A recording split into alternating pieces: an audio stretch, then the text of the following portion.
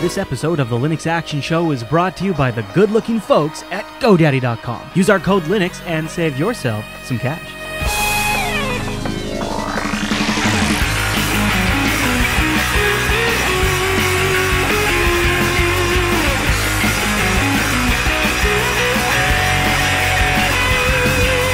And welcome to the Linux Action Show, Season 19, Episode 10, recorded and released on December 18th, 2011. That's a Sunday. Live from a very holly jolly Pacific Northwest. My name is Chris.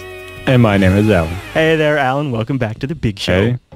Now, coming up on the show this week, we're going to cover the mistakes we've made and the corrections you've sent, and also some follow-ups to a few stories and things like that, and also some suggestions from you folks out there. It's our feedback and errata episode, and that'll be in the second half of the show. And then up front in the top of the show, it's our picks, and then the news segment, and there's some pretty interesting news, including some new games for Linux that we're going to talk about. I think people will be excited and interested in.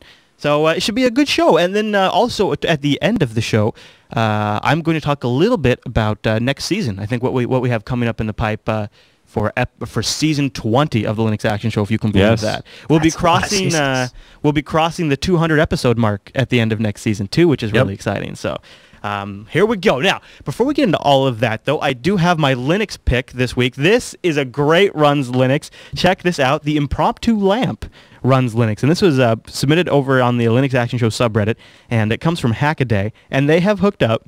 It's like one of those like little mini tiny Linux motherboards that have like all your basic hardware you need to run a Linux operating system, and then they've hooked them up to this light board, and they control this light board just like any standard hardware interface in Linux, and then they've put coffee cups over them, and they've actually ended up making kind of a cool light decoration system that's powered by Linux, and they can even go into the Linux software and through a web browser and tweak the colors and all kinds of stuff on demand. Like, I don't know, like they say, it's internet enabled, so you can go online and change the color of the light. Yes, it's so geeky. I love that. I love that. So that was the Runs Linux for this week. I have a Runs Linux that I'm trying to track down too. I try to make sure I can really verify that when somebody says something runs Linux, it honestly does, because that'd be kind of embarrassing to claim something runs Linux and it doesn't. In the Linux Action Show subreddit, somebody submitted that the International Space Station runs Linux, and they claimed they saw it booting up on a video tour of the International Space Station. Now, I have not been able to track that video down. If anybody out there has a link to that video and wants to submit it to the that's the wrong one, linuxactionshow.reddit.com, then I would dig that up. I'd love to make that a future Runs Linux pick, so if anybody knows where that's at, that'd be awesome. Now, I have got a free a game that was paid that just went free for Android, and it's going to be a great holiday time killer. And I've also got a new desktop app that's launched, or an update to a desktop app that's launched. But before we do that, I want to say good morning to the fine folks over at GoDaddy.com and Danica Patrick. Ah, yes. Of course, right? Now everybody knows GoDaddy, world's #1 domain name registrar, huge supporters of the show, huge supporters of Jupiter Broadcasting. Now, but let's talk seriously. Why would you want to use GoDaddy? I'll tell you why I use GoDaddy. Alan, maybe you can mention why you use GoDaddy. But for me personally, before GoDaddy came around, I used a lot of different registrars. In fact, we used the wrong registrar. We picked the wrong registrar for JupiterBroadcasting.com. I will just straight up admit that. And now we are really in a situation where we're in a bind. And when you deal with a one-off registrar like that who doesn't have systems in place to manage this and doesn't have the facilities and tools that they give you as the customer, like GoDaddy does, where you can do account delegation, you can do account transfer, domain transfer between accounts, and all this stuff that empowers you to avoid these exact kind of situations. That's why I like GoDaddy, because they're an industry standard, because they're a heavyweight, and because they're going to give you guys a deal. And actually, they'll give you a deal on a couple of different things. Depends on what you want to do. So let me tell you about your different options here, folks. If you're watching this before the end of the year, before December 31st, you can take advantage of free private registration, and there's no limit on how many. So if you want to buy like 5 domains at a time, you get 5 free private registrations, which is a $10 a year value. So that's really awesome. That's for each domain, so you're saving $50. Yeah. And honestly, I don't think I would sign up. But I don't think I would sign up for a domain without private registration. Right, as we talked about on TextNav, it can be really important to have that privacy. Just it's just worth doing. So use the code Linux17 when you do that to get that private registration for free. Also, though, if you want to get some hosting for incredibly cheap, this also ends at the end of December, so you have to take advantage of this soon. Use the code Linux11, $1.99 hosting for 3 months, $1.99 hosting. And also just use our standard codes Linux to save 10% when you check out, and Linux20 to save 20% on GoDaddy's excellent 4th generation hosting. So thanks to GoDaddy for their support of the Big Show. Now, Alan, how about... well, because I've had problems with registrars other than GoDaddy as well. When I used to use speedydomainnameregistrar.com, I couldn't add my own name servers. So when I was trying to set up... to delegate the control of my domain to my .ca domains, there was no interface, and I had to email them and wait like a number of days for them to do it. Yep. It's because they didn't have an interface. And then, years later, they eventually just went out of business one day, and trying to get my domains back was a nightmare. It was, And since then, I was like, everything's going to GoDaddy, and it's just going to stay there because that's a place I can trust not to... Yep. It's like putting your money in a bank you know is going to stay around. Yeah. Now, I've got an app pick that I want to see if I can tempt you with. I don't know, are you much of an Uno player at the card game? Wasn't really, but it's something we always do at Christmas time. Exactly. And I think Uno has totally nailed that because they've just made Uno free in the Android market. And it's a great little card game. I don't know if I would have paid for it, but now that the free, actual, legitimate, actual version, because there was actually a couple of ripoffs of Uno in here, is now free. This is totally the way to go. Plus, it has Wi-Fi multiplayer support, so you can be in the same room or over the net. And, this is... You don't have to bust out the cards. You don't have to make a mess. You can just sit there in family because pretty much, come on, doesn't everybody in your family now have a smartphone? Or at least some other people in your family have a smartphone. So if you're doing the holiday thing, this is probably a great little toy to have at the holiday thing. Yes. Plus, everybody in the family always wants to know, what apps are you using these days? What do you got? And you can be like, well, I just got Uno. It's free. So link to that in the Linux Action Show show notes. Now, the Blender project has a new release this week, so I'm making this the universal app pick. We haven't... I went over Mad Joe's list that Mad Joe keeps. You can find a link to all of our previous picks in the show notes. I went over Mad Joe's list. We've never picked Blender before. So then I thought, okay, well, now we've got to wait to pick Blender until, there's a real good, solid reason now that we've slacked on this. And well, now we have it. Blender 2.6.1 is out. And Blender is just a 3D modeling tool that can be sort of made into do almost anything, including even just straight up linear video editing. But check out some of the new things they've added in this release of Blender. They now have GPU acceleration and for their textures and stuff like that. They have motion tracking now. So if you're trying to do something kind of clever and you want somebody's head to stay over somebody else's head in a video, and the thing that motion tracking lets you do is you set sort of like key points, and then the software figures it out. So you don't have to go frame by frame by frame to do something. Yep. So this is extremely a very, very important feature they've added. They've got a few other things in here. I'll include a link, including one that I like a lot called, they've improved, now they've kind of had this before, but they've improved their Python API. So I think you're going to start seeing a lot of third-party plugins that are going to work with Blender, even more than we already have. But nice. The other thing they're doing is they're doing an add-on that lets you export a project to Adobe After Effects, and some other tools too. And this is something where open source shines. You're not going to see a commercial product of this quality that will just let you export out to their competition. Whereas open source, there's no financial loss for them to do that. There's no disincentive, so why not? And it means that you can start something in Blender, and if you need something that does... After Effects is just better at certain things, and if you need something that After Effects does, you can get 90% there in Blender and then move it over to After Effects, which is awesome. It makes the whole production pipeline much more doable under Linux. And to this extent, I actually just released the second part of the behind-the-scenes tour of the Jupiter Broadcasting Studio over the new In-Depth Look episode, and I actually touch a little bit on why I use After Effects over some of the other software packages.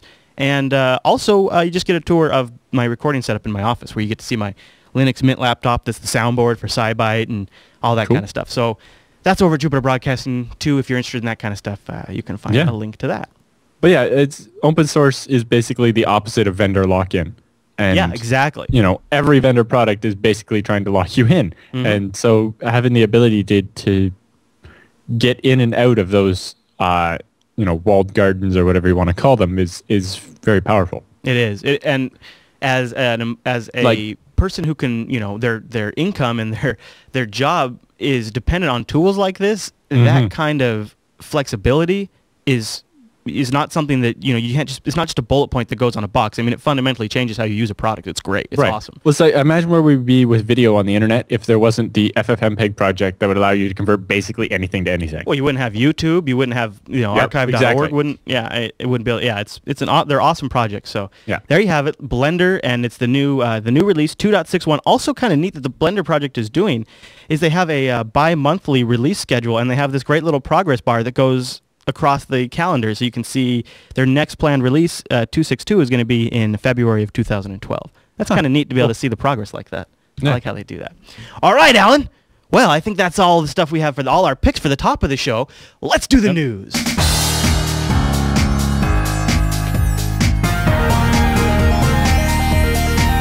All right, Alan. The top story on the news docket for this week kind of got my feathers a little ruffled. But you know, we'll move past it here. I'll tell you folks what it is. It's been announced this week that Sony's there was a lawsuit brought against Sony for removing the option to install Linux on the PlayStation 3. That lawsuit took a pretty major blow in February when the judge trimmed it way down and dropped a bunch of stuff and said, all right, well, you can go after this one angle of your case, and that didn't end up working for them. This, unfortunately, they were trying to go after Sony for unfair and deceptive business practices and claiming breach of contract or unjust enrichment, but it just didn't stick, and the plaintiffs, according to the judge, just didn't really make their case. The plaintiffs were allowed time to amend the suit, but after that, Judge Seaborg approved Sony's motion to dismiss it. He ruled that they just couldn't prove any right to expect other OS support beyond the warranty period. And or even continued access to the PlayStation Network. He did go on to say, as a matter of providing customer satisfaction and building loyalty, it may have been questionable. As a legal matter, however, plaintiffs have failed to align the facts or articulate the theory on which Sony may be held liable. In other news, the judge said, well, Sony's had a real bad year, so I didn't want to kick him in the nuts at the end of the year. No. You know, screw Sony. I put a video out on YouTube a couple years ago about installing Linux on the PS3, and it's gotten, you know, like 200,000 views. People love it. Yeah. They want to be able to do that. And the reason why they took it off, it never was quite clear, but it sounds like they figured out people could jailbreak their PlayStation 3s and, you know, then to go after the PlayStation Network. Well, they banned Linux, and then that's exactly what they had happen. I mean, the series of events is undeniable. And so here we are at the end of the year, and you know, there were the instances where people would buy like 100 PlayStations and make a computing cluster out of it, and with Sony losing money on every PlayStation, but it wasn't big enough to justify taking away that. Yeah, I agree. It's a shame. And you know, for standard straight up uses, they actually ran Linux like inside a VM, and the performance wasn't that great, at least when I tried it. But if you knew how to get around that, you could actually get a pretty rockin' box. Yeah, especially with some of those compute projects. But honestly, I think part of it is the fact that if there's a case about financial crimes, then they get a judge that understands the concepts of financial crimes. Yeah. Right? They have like a special court for it or whatever. But for IT-related stuff, they don't. And even when you explain it to the judge in fairly explicit details, sometimes they without having a background in how the stuff works, they'll never truly understand it all. And isn't that a big problem we're seeing with the SOPA stuff, too? Exactly. Yeah, well, that's more lawmakers being... Yeah, but it's the same thing. People who don't understand it, trying to make judgments on it, and it doesn't make any sense. Do you think it's gotten better, say, over the last 20 years? Do you think people are becoming more savvy? You know, we saw with the Kevin Mitnick stuff where the prosecution was able to say that if he whistled into a payphone, it could launch nuclear missiles. Right. And the judge believed that. But at the same time, you know, the judges are, they're a regular internet user maybe. They know how to use their internet browser. They don't understand how DNS works or in this case, why you would want to install some other OS on your PlayStation. Right. They don't understand the value. Yeah. Right. I completely agree. Let's talk about something that you might find pretty valuable, Alan, because you are a KDE guy. The chat room's already been talking about that this morning. By the way, you guys know we we stream this show live on Sunday mornings at, I tell you that in the intro, at 11 a.m., or no, 10 a.m. Pacific over at jblive.tv. The chat room said, Chris, you are going to talk about this KDE story right now. Here it is, folks. Plasma Active 2 is out. Now, some of you eagle-eyed memory viewers out there might remember that we had someone on, was it Aaron? So we had someone on from the KDE project a while back, and he was demonstrating Plasma Active 1 on a prototype tablet. The next release is out, and this is the KDE's project. This is their go at making a usable tablet interface, and this is really exciting. So they call it Plasma Active. Yeah, and they spent a lot of work taking feedback from Plasma Active 1. Yeah. Not just what people actually said, but they were collecting usage statistics on how people actually use the buttons and so on, and applying it. They've even built some of that into the actual software. I'll touch on that. They say Plasma Active is aimed to be more than just an application launcher. When users turn on the tablet, instead of a traditional grid of applications, they see activities showing their current project, task, or idea. The activities focus lets you collect all of the documents, people, websites, media, and widgets related to a topic in one place and building a personalized and interactive view of your life. Now, that's a little hyperbole there at the end, but I do like the idea of taking, I'm going to take my tablet, and I'm going to research the next episode of Linux Action Show, and I'm just going to consolidate everything into this activity. And when I go here, everything about my work for this episode is contained in this one collection of stuff. Right. That's compelling. I like that rather idea. than having one screen of icons for your internet apps and one screen for your social stuff. Or one folder or whatever. Yeah. And then you have, the social stuff and the people, the contacts and the applications and the websites for the Linux Action Show one bundle, and then in some other bundle you have the ones for TechSnap or whatever. And it's so instead of categorizing things, it's grouping them by logical relationships. Right. And this is, now you kind of touched on, you said that, they looked at feedback and they're working it in to make the project better. The project itself, this Plasma Active 2, I guess I kind of want a better name than that because it's kind of a mouthful for them to for something on a tablet. But this is neat. This says, excuse me. It says, there is a new recommendation feature which uses the semantic desktop technology to let Plasma Active learn as you use your device and then make recommendations as to additional content, websites, and application that may be an interest given to what you're working on at the moment. And they include a screenshot of hey, here's a recommendation of something you might like. Now, I really like this if it could tie in with an app store, because how great would it be if you're working on a project and the tablet could go, what you're trying to do, we have an app that might actually do this better for you. Would you like to go get that app? Yep. That would be really cool. Or even just, other things you already have on your phone, but it's like, this is related. We think this is related to this project you're working on, the Linux Action Show. Do you want to add this RSS feed into this group or whatever? Right? It doesn't have to be about selling you something. It could be something that's already on your phone. It's just saying, would you like to group these things? You already have this data. Why not take advantage of it? Yeah, I like that. One last thing on Plasma Active 2. Plasma Active 2 will run on a much wider variety of devices than its predecessor did, and both Intel and ARM architectures, which is great. And also, they have a specific example of the XOPC, the BeagleBoard, the Arcos G9 tablet, and other NVIDIA Tegra 2 devices, which is a pretty big category of stuff. So awesome stuff. Great to see this, because you know how I feel. I mean, WebOS, now that WebOS is going to be open sourced, I feel a little better, but I hate just to have one Android. I hate to just have Android be the dominant tablet platform eventually. Yeah, and maybe WebOS is there as an underdog, but we need a little bit of variety. Right? Yeah, exactly. And also it keeps the iPad from stealing dominance. Anything we can do to kind of introduce other ideas and get people thinking about other ways to approach things than just the way Apple does it, which is what I love about this, is clearly a departure from just the standard Apple template, which is great. Right. Exactly. Because, just because it was the way it was done first, or the way it was done by a certain person that's no longer around, doesn't mean it's the best way to do it. Right, exactly. Now, I feel like we talk about these all the time, and to be honest with you, I don't mind. I think it's great, but we have another Humble Indie Bundle that's been announced, the Humble Indie Bundle 4, and this time it's sort of your standard affair. They've got a few great games. One that I bought the whole bundle just because of this one game, so I'll mention that in a minute, but we got to talk about the cool stuff. So first of all, for a little while, we didn't make it by the time we were shooting this episode, but a big supporter of the Linux Action Show was in spot number 4, which is awesome.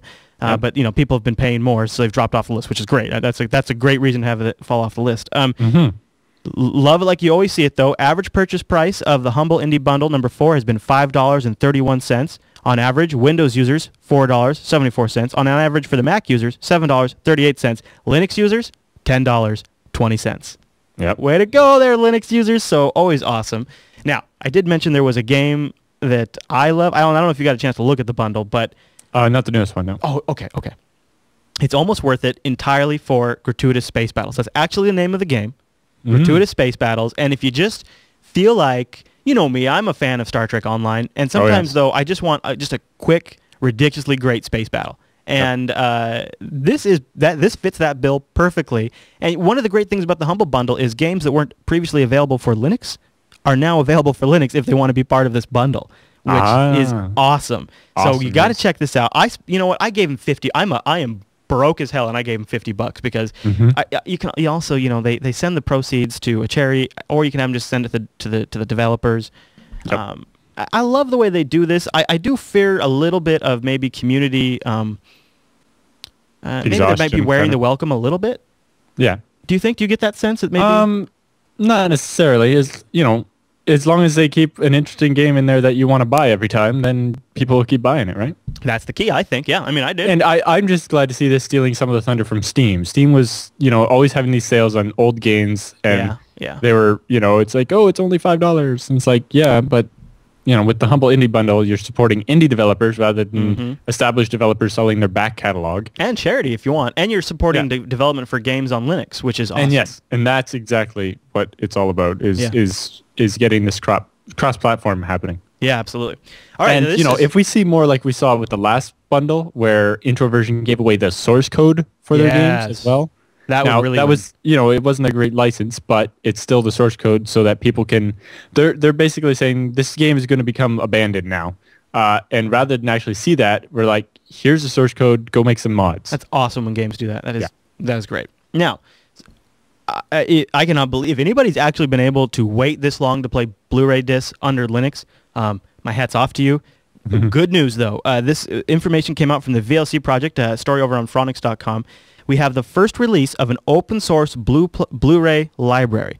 Now, this is not the entire solution, but let me give you the story here. This is going to be called Lib Blu-ray, being championed by the VLC project. I believe it's going to be released under the GPL2. Nice. And the Videoland is already adding the library to their next version. So this is quite seriously, you're now going to have the ability to play back Blu-ray under Linux with one exception. You also have to have the libacs library. This library doesn't do the decryption. It handles all the playback stuff, and it'll do menu navigations and all that kind of stuff, but it doesn't decrypt. Right. There's a separate library that does decrypt, but you actually have to supply it the key.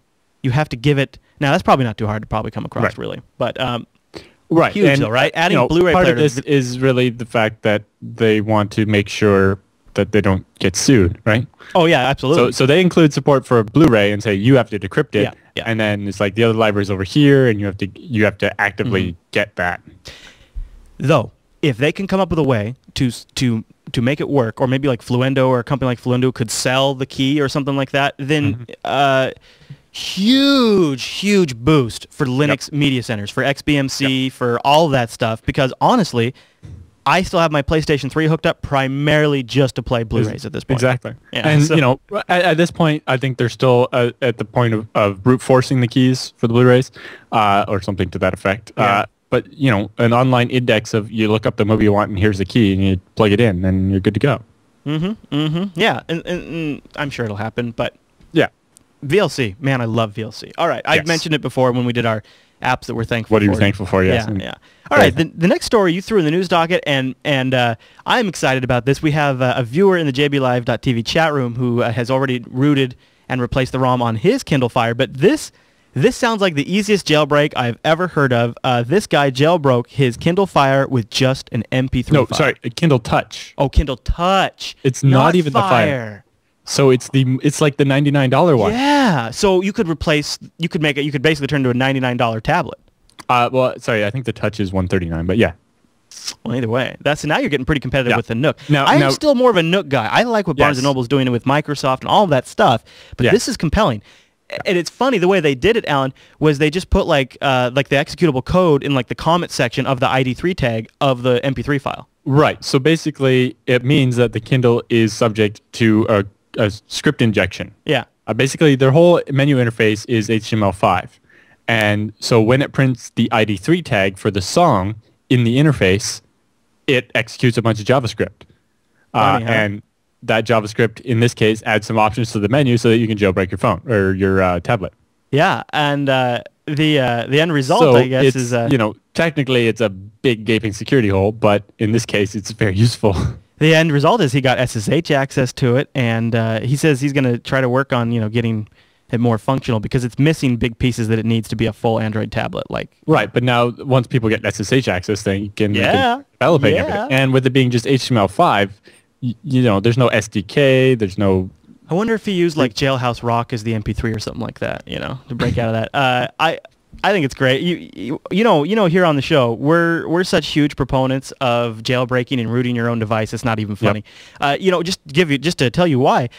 This last week on my Evo 4G that I kind of have sitting around as my experimental Android phone because I upgraded to the Nexus S, and I thought, you know what? Screw it. I'm just going to put Ice Cream Sandwich on here. And I went and got a ROM using the ROM manager. And within 20 minutes, I was running Ice Cream Sandwich. I thought, this is great. It's a little hokey. It's not quite ready yet.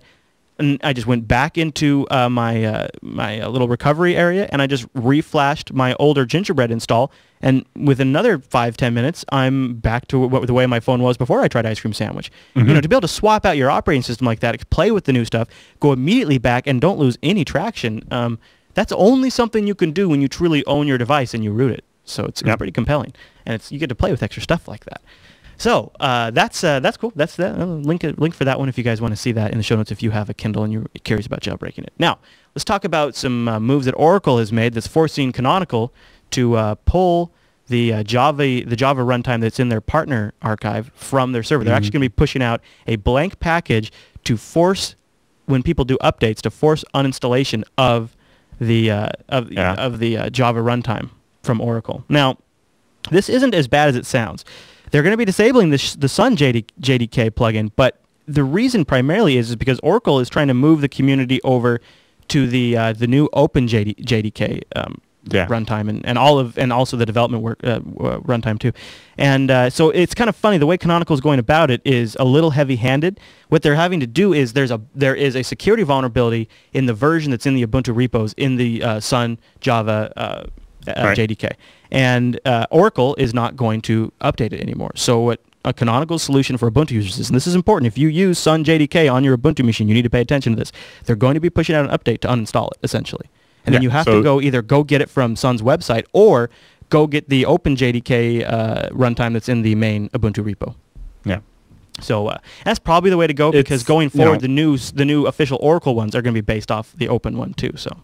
Right. It seems a little Oracle being rude, but not letting people be. They revoked the license and they said you can't have our JDK anymore. You have to use the Open one. Yeah, and I agree with the chat room. I have no problem with Open JDK. What my problem is Oracle's kind of like, hey, all those years that you helped ship our products to make us to have us have a wider install base so we can get more adoption, so we earn higher revenues. Thanks for doing that. Go screw yourself. Yeah, so that we can brag in our installer that we're on 3 billion devices. It's like, sure, and now you're going to get uninstalled because... Yeah, we're done with you now. Yeah. We're done. Thanks for all the fish. So long. Yeah, right. Oracle, I'm not a fan of Oracle. I know, and I try not to be a hater, but I have never... I really just wish they hadn't bought Sun or MySQL. Right. And I have tried to not be one of those people that just assumes they're a bunch of jerks, but I'll tell you, man, every interaction I've ever had with Oracle, every story I see about them, doesn't put them in a good light. I have met representatives that are trying to push Unbreakable Linux at Linux Fest Northwest. Mm-hmm. They're always standoffish. They wouldn't talk to us on camera.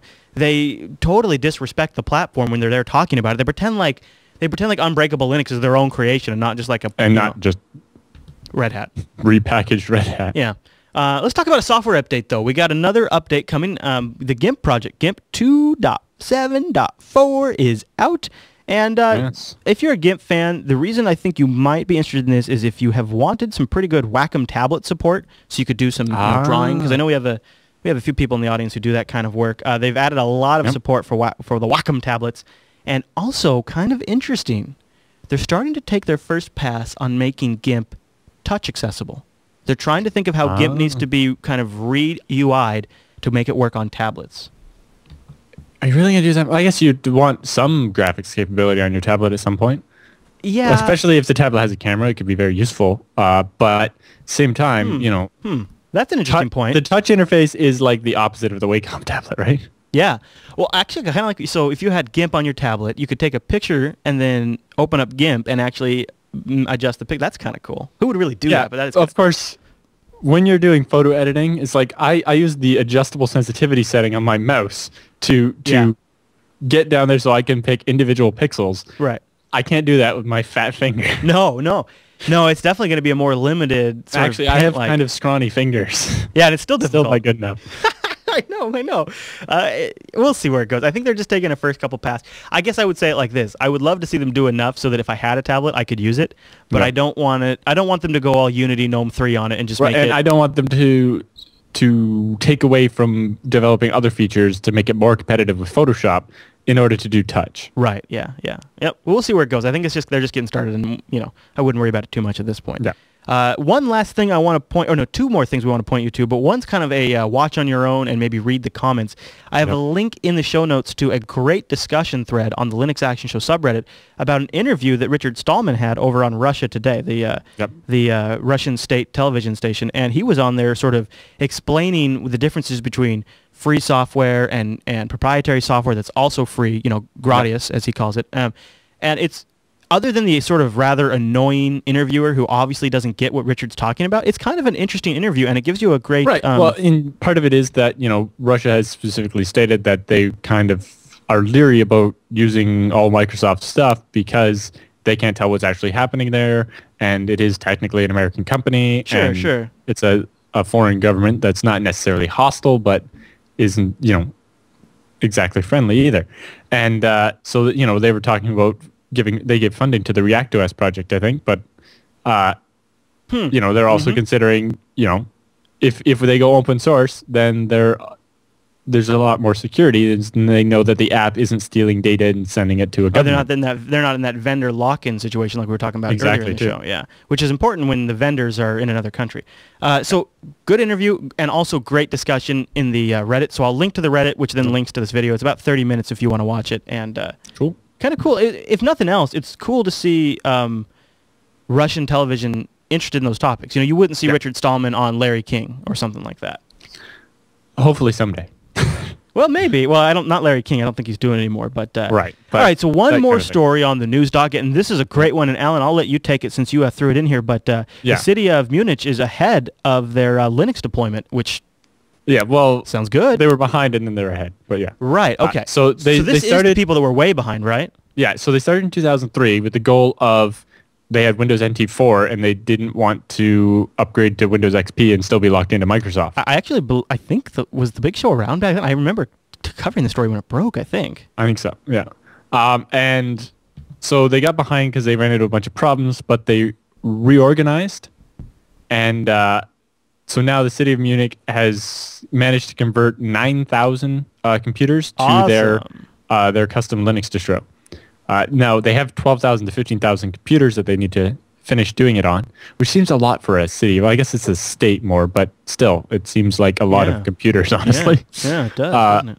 But they're in the process of replacing everything. Now the problem they had before is they had like 27 different basically operation centers, and they had no common file servers, no common directory services. Goodness. It was all just every different area had their own setup. Yeah, they've even come out and said we were just naive. We didn't appreciate the complexities of it. They were naive when they decided they could just convert everything to Linux. They weren't expecting as much resistance from some of the departments as they got, right? Microsoft. Microsoft came in and tried to make a big case against it too. Yeah. And they admitted that it costs a little bit more to do as part of the changeover because they're doing all this extra work. But once it's done, there's no recurring license fee.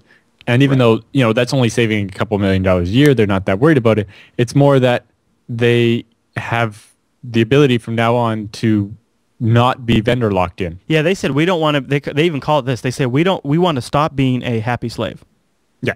We don't want to be a slave to one vendor. Boy, what a theme for today's episode, huh?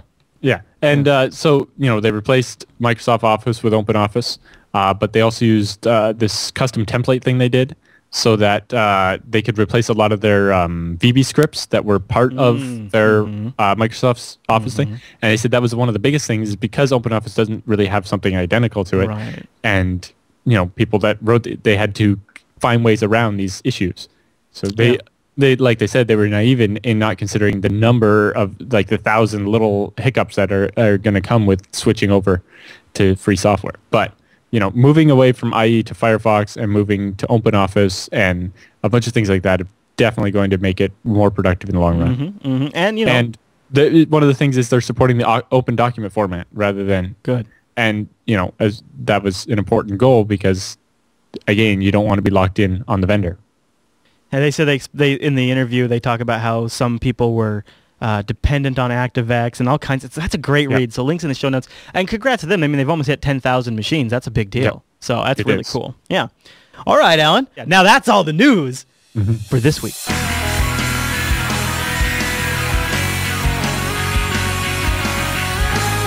And it's time for the Linux Action Show, feedback and errata. Yes, it's true. We'll actually admit every now and then we get a few things wrong. Now, what we're kind of planning to do is the last episode of a season will be the feedback and errata. We've already had one this season because I was experimenting with the format, and now I've decided I think unless we have something big come up, the 10th episode of every season will probably be where we cover a lot of the stuff, tell you what we got wrong, tell you what we need to update you on, things like that. And we'll start now. I started a few different threads, so we'll kind of go through those as we get rolling here. But the first one, because it was my bad, I think it was just like last week, I talked about the Linux Foundation's job reports. Do you remember that? Yep. And that was my bad because it actually, the way I phrased it made it sound like it was sort of applied worldwide and all this kind of stuff. And I went back and reread the story, and it wasn't really all that representative of pretty much anything in the Linux job market. And you know what had happened is that it came across my radar earlier in the week. I read the story, threw it in the news docket, figuring, well, it's just an infograph. I don't really need to reread this again. And well, there you go, lesson learned. So so it was statistics from one particular job listing site, or the job listings on Linux.com or something to that effect. Yeah. And I kind of mentioned that when Canada was underrepresented, is like that was just it's not a representative sample, and it depends also on the job, right? Because one other thing they were talking about is as far as skills that we're looking for is like half of all the jobs are for sysadmins, but the top 5 skills they mentioned were not sysadmin skills. Right. Yeah. It was pretty weird. So I regret putting that in the show, but it was still useful to know what skills are popular. Well, and what it is I am always watching the Linux job market, A, because I come from there, and B, because I know a lot of people watching come from there, and if I can do anything to help people find a job, man, I'm all about that. And that was really the impetus to why I threw that in the news docket, and it didn't really work out that well. So I'm reading through I think it was still useful, though. Yeah, okay, good. I'm reading through the subreddit here, and one thing that was a couple of people have mentioned, which I'm pleased to see, that just in general feedback for Season 19 is they liked that we had a few extra people come in and chat with us about different subjects. I was looking over what we covered in Season 19, and we started in Episode 1 was the Ubuntu and Kubuntu review, and then we had our feedback and errata episode, which is kind of the test for this one. And then Season 19, Episode 3, we did the Arch Made Easy, and then is Desktop Linux Dead? We finally kicked around that sort of elephant in the room topic in Episode 4. We had a Fedora 16 review this season, also the OpenSUSE 12.1 review, which was fun. And then we did our Thankful for Open Source episode on Season 19, Episode 7, right around Thanksgiving. Yeah. And then we just got done with the Linux Mint 12 review in Episode 8. And then last week was the sound card troubleshooting episode. So pretty active season. I really thought we covered a lot of ground. Some things people had comments on, though, about the ground we covered is we got a lot of people saying they really, really, really liked the focus on distribution reviews. And then a bunch of people saying that they kind of got bored. Yeah, they were getting sick of them. And you know what? You'll notice, I think that just depends on the time of year, right? Because there's a time of year where about twice a year, a lot of distros come out, and then we go distro heavy. And then there's periods of time where there's no distro. So that's just kind of the natural ebb and flow of the Linux ecosystem. Maybe we can try to avoid doing 2 distro reviews back to back. We could. The thing is they're timely, right? You want to get them released when the distro releases. That way people are searching for them, if people want to know, and they're trying to make their mind up. But yeah, we did go through a stretch where it was kind of back to back for a little while. The other thing that kind of dovetails with that is we've got a pretty much split down the middle. People were saying this season was a little too technical, specifically the open source software that we're thankful for. We're kind of... We picked what the stuff we use, and we're kind of sysadmins more than desktop users. Yeah. But then at the same time, we got just about as many comments saying the show's not technical enough, and they'd like to see things like Gen 2 reviews and like the inner workings of the kernel and things of that nature. So it's I think that means we're kind of hitting a middle balance there, and that's a good thing, I think. Yep. But we're still looking for feedback on that, you guys. So if you want the show to noob it up a bit, we can. And specifically, if you could tell us specific topics rather than just general stuff. Yeah. Right. Yeah, it's like how the kernel works is kind of a broad topic. If you have a specific question or something, then it's much easier for us to do a segment on that than on something completely something where it's a little more ambiguous. Yeah, ambiguous. That's a great way to put it. Now, we might as well mention this now, since it's kind of like what you want to see, is early next season, we're going to do a Linux Action Show help desk episode where you send in your like help desk type problems. They can be real beginner stuff like, video card issues and just real stuff like you're surprised it's this hard and you just need help with, or it can be higher end, more back end stuff that is more technical. I've started a thread over on the linuxactionshow.reddit.com subreddit, and you just drop in your question there, the Linux Action Show help desk thread, and I made sure that when I typed show, I capitalized both the S and the H. That way it looks ugly. I wanted to make sure I got that. So nobody worry, I managed to screw that up for you. But you go there, and I'll put a link in the show notes, and submit your help desk question in a early season 20 episode. We'll cover those. I was going to mention that next segment. That was somebody's suggestion in the feedback thread, and so we're going to do that. But in order to do a help desk episode, we need people to ask for help. And so give us as much detail as you can so that we can provide some good feedback. But also... go to the feedback thread or the help desk thread and vote up questions that you would like to know the answer to as well. Right. That is, you know what? Thank you for mentioning that. We do want people to vote on the comments in there so we know which ones other people might also be experiencing. So the ones that are the most highest voted comments will be the ones we probably go with. So yeah, good point out. Now there was an interesting suggestion that came from Jason John Wells in the Reddit page. He said, "How about comparing 3 apps that do just about the same thing, like a showdown between video players? Maybe even voting from the audience. You could throw a poll in the live chat room or something like that. That'd be kind of cool. And then we'll kind of crowdsource these different apps. I love that idea because it happens pretty frequently where there's... Especially like Linux has this thing where there's so much fragmentation, right? There's like 12 media players or whatever. Right. So if we can have people suggest and pick the top 3 and then we do a little showdown between them. And again, if you guys can help us by, listing your favorite feature or your least favorite feature or problems you have with one specific player where it doesn't work doing this or whatever, then we can actually have a little showdown. The chat room likes the showdown option or idea as well. So yeah, let's do that, and we'll throw a poll in the live chat, and then also we'll throw it in the show notes after we do it, so then people watching and downloading can vote, and then we could always cover it later. That could be it. That'll be a neat addition to the show. So thanks to Jason John Wells for suggesting that one. Now, and that one fits in with people wanting us to cover more media center type stuff. So starting with media players seems like a logical place to start. Great idea, sir. Now, one more bit of feedback from Metal Freak, who is a great contributor over on so is Jason John Wells. All these guys are great contributors. But he says in episode 7, Chris said that DuckDuckGo is open source, and it's not. DuckDuckGo is built on open source, but DuckDuckGo is mostly closed source. However, a growing portion of it is becoming open source, and they have he supplies quotes and information and links to that. And you know what? I think that was just me having lazy mouth when I said that, because I know that it's not open source, but what I think on their site they pimp that they run on top of open source or something like that. I can't remember. Yeah, well, so does everybody. That's true, though, right? Like, I like their open sourcing portions of their code more and more. Yes, but they still have their secret sauce, and that makes sense. But you know, Now, here is something I want to know if it's confusing for people, because Paulo7 wrote in, he said, I would like to see a FAQ on the website that covers options on how to download the show, like, downloading with a save as, right-clicking, using the website player, streaming it, the live audio, the JB Live TV, and I'd also like to know how to watch it on the Roku or in a VLC player. And he also wanted to know, is there any premium perks for being a monthly subscriber to Jupiter Broadcasting's, you can opt to donate like $2 to $10 per month. So let's start with the first part of his question. So the first part of his question was a FAQ on how to download the different episodes and things like that. Now, is that needed? Is the site kind of confusing on how to download stuff? Because I'd be willing to do that if people think if you need it. But hey, Magic, go make a forum post. we do have a lot of different options. You can watch just about every episode on YouTube. You could watch it from our site using the streaming player. I'm still struggling on and off with HTML5 video playback, but I'm working on it. And there's the RSS feeds, which is really the best way to get the show automatically, is just subscribe to the RSS feeds.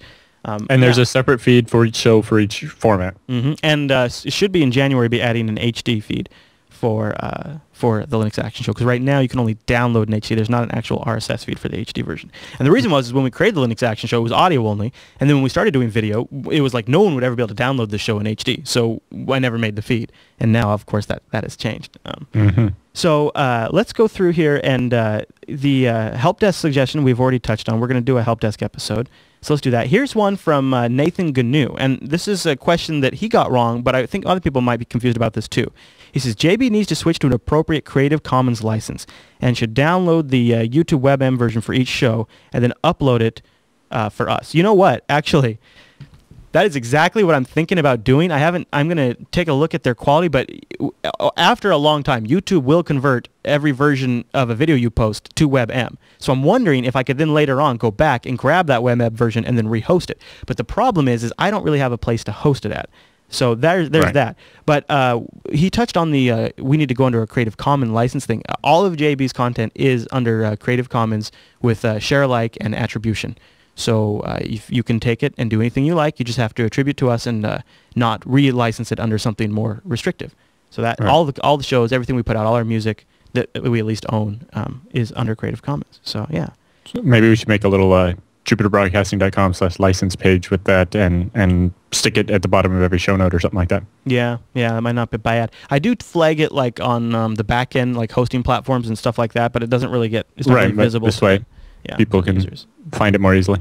So that was probably the most I wanted to get out of Reddit. Was there the question about like playback in VLC? There's under the live stream there's a VLC playlist now. So you just click that, open that with VLC, and it fires it up with all the right settings. And then there's the RTSP link, which is the same as the VLC one, except for it's just the link, not a playlist. So it doesn't have the buffering settings. So you can get stuttering and so on if you don't configure your player yourself. And then there's the iPhone one, which is the iPhone one technically is HTML5. So if your browser is compiled to do H.264 video, that will work in your browser. Of course, Firefox and Chrome by default don't support H.264, so that won't. But it works in Safari, and I don't know if Opera does or not. But it's HTML5 live stream if you have support for that. Yeah. The other feedback is people really enjoyed having Matt on the show, and they thought he had some good tips. So I think we'll bring Matt back in early January and cover some more tips with that. And people also suggested that we cover more news. They thought that one of the threads I saw in the Google Plus comment thread was that they didn't think we talked enough news in the show, that the news coverage is one of their favorite parts. Yeah. And that's nice. We'd like to, but you send us more news then. Yeah, that is what it is. The news cycle is, especially in December, it just really slows down. Last episode, was like 30 minutes long, partially because the way I normally format a show is you take the news and whatever is important, you whittle it down to the important news that people are going to care about, and then take this. Then we have the B block, and we have the main show content there, whatever the overall arcing concept for the show is that episode. Now, if there's just not a lot of news and we have shorter thing to cover in that segment, we're just going to have a shorter show. I'm not really a big believer in just stretching things out to just stretch them out. Having like annoying conversation about unimportant stories that nobody really cares about. I'm more, because we're not because we're not a traditional broadcast company, we're not required to follow any, commercial time. Yeah, we don't have to fill a 44-minute block. Exactly. So, if the content, the show's length is dictated by the content. We shoot for about an hour, figuring that's a pretty good amount of content once a week. And if it goes longer, then usually we just had a bigger week, and if it goes shorter, we just had a shorter week. And it's just a natural result of whatever the topic allows for. So that's kind of my approach. I prefer that because I think it keeps the quality and integrity of the show higher. But I actually really am I'm thankful for people saying they really like the news segment, because one of the things in the last 2 or 3 seasons, really, I've really tried to improve the quality of the news, the discourse of the news, and the subreddit has been amazing. And Alan, you always find a few great stories that we put in there, and it's all gotten really good. And I want to keep it as high quality as possible, and keep it as unbiased and as informational as we can. That's why I was kind of butthurt that we got that infographics job thing in there, because it doesn't really kind of fit with my whole mandate to try to accomplish what I'm trying to accomplish with the news. But one thing I would like some feedback from the community on is whether you want to cover some of the political stuff or not, like things like patent issues and the some of the copyright stuff. We've kind of been covering that a little bit of both right now. And as the Linux community, are you guys really interested in the patent stuff that's going on and the tech policy type stuff and political stuff? Or are you not? Wow, look at the chat room. The chat room is unanimously saying yes. I did not expect that at all. Some of the patent stuff is kind of US not so much. Yeah, sorry, the legal stuff. A lot of it is U.S. specific, and as not being American myself, I sometimes find that annoying. Well, that's that would be, I guess, you are a good measure then, in a sense. Because to me, I kind of lose perspective. I think like to me, SOPA is a really big deal. But honestly, to you, it's just kind of like a what the hell are they doing kind of deal, right? Well, honestly, most Canadians follow American politics more than they follow Canadian politics. One of the great measures of that was the old TV show The West Wing with Martin Sheen had better ratings in Canada than the U.S. Yeah, I have family in very northern Canada, and we went up there a couple of years ago, and it was just question after question. What do you think about this? I mean, very minutiae detail. You were absolutely right. It was kind of funny. The chat room's pretty positive. We'll see too what the download audience thinks about it, and we might start working something, because there is some areas there that we don't really mess with much on the show, and we could kick them around for sure if people are interested in that. If we had a whole long thing about SOPA on the last episode of TechSnap, and a couple episodes before that, I think it was 33. I forget. It's one of the episodes I didn't put on the company webpage because it was me ranting about how the government should make certain things not illegal. You thought, maybe I don't want clients to see that one. Well, specifically when we're selling a copy protection system for pay-per-view video. Yeah, okay. Yeah, good call, man. So I don't know, any other areas you want to touch on? I think we've covered a lot of ground. I've tried to consolidate a few different comments into some more general ones that I think kind of what they were trying to get to. I don't know. But we're very open to your feedback, and that's what makes the show. So if you send us the better feedback you send us, the better show you get out of it. So we'll probably let's end the feedback in Errata there. Stay tuned though for the next segment, because we have information about the last shooting schedule for the rest of the year. So thanks to everyone for joining in those discussion threads and sending in your ideas and feedback. We'll do this again in another 10 episodes. So look forward to it. And that brings us to the end of this week's broadcast. Now, thank you everyone for tuning in. Alan, another great show. Thank you, sir. And now, we do have a little warning. Prepare yourselves. Swallow if you have something in your mouth. Sit down. Take a deep breath, because the Linux Action Show is taking the next 2 weeks off. Yeah. It's just how the calendar lines up. It's Christmas and New Year's, which are holidays. Yep. Yeah. The next 2 Sundays fall on Christmas and New Year's. So we will be taking those 2 weeks off, recharging. But that gives you time to fill out that help desk thread if you have questions you want to get on the show. So do that. And also, if you haven't bought all of your holiday gifts yet, we do have some affiliate links in the show notes for like ThinkGeek and Amazon. And if you use those links before you shop, a portion of your total purchase goes to support Jupiter Broadcasting. So thank you for doing that. Alan, is there anything else we want to cover before we get out of here? We got the links. We're going to be offered. There will be a tech snap. So the chat room is asking, will there be a tech snap? So there will be tech snap on Thursday because that's before Christmas. Yeah. And the week after that, it'll actually be the Wednesday. It'll be early. Right. Because I have tickets to go see a show on the Thursday. You know, since the Linux Action Show is going to be off for a couple of weeks, and if you haven't gone out and checked out TechSnap, that would be a good time to do it. Alan, do you remember which episodes it was where we covered your ZFS server build? It was like episode 33 and something else. Yeah. That is a great series. There's also the Ultimate Home Server series if you want to watch a batch of 3 or 4 episodes where we talk about building home servers. Those are really good because we cover not just... when we covered it on TechSnap, we covered all the platforms. So it's like, if you want to build the ultimate home file server, here's how you do it on Linux. Here's what you do for Windows and Mac and so on. And we did firewalls.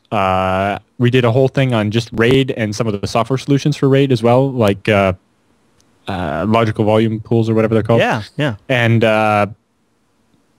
I also really like that episode we did on pFSense during that series. Yeah, we did a whole thing on firewalls and pFSense. And backups. We did a great one on backups. Yes, Bacula and Backup My PC and even just using rsync and where that's good and where that's bad and so on. So go check out, that's TechSnap. That's our show. That's our other show, TechSnap, that we do here on the network. And that's a great series to catch up on while we're taking the 2 weeks off, because I know you guys that like the Linux Action Show will like that show. It is a good show with lots of geeky stuff in it. And, you know, if you maybe want to learn a little and you feel like sometimes it goes over your head, all you have to do is just press your face up against the monitor, and then osmosis takes care of the rest. So it's great. All right, everyone. Well, thanks so much for tuning into this week's episode of the Linux Action Show. And, you know, wait, before I go, I'll tell you the date. So our next live show will be in January 2012, if you can believe that, on Sunday, January 8th, 2012. That'll be the next. That'll be the next live show and that's release. 10 a.m. Pacific, 1 p.m. Eastern. Yep. And so that'll be wow. We'll be back in 2012 on the 8th. That is just that's really incredible. All right, everyone. Well, thanks so much for tuning to this week's episode of the Linux Action Show, and we'll see you right back here on the 8th.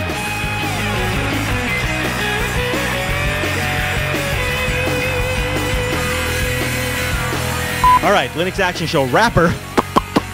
Here we go. Ba-bum-ba-bum. News.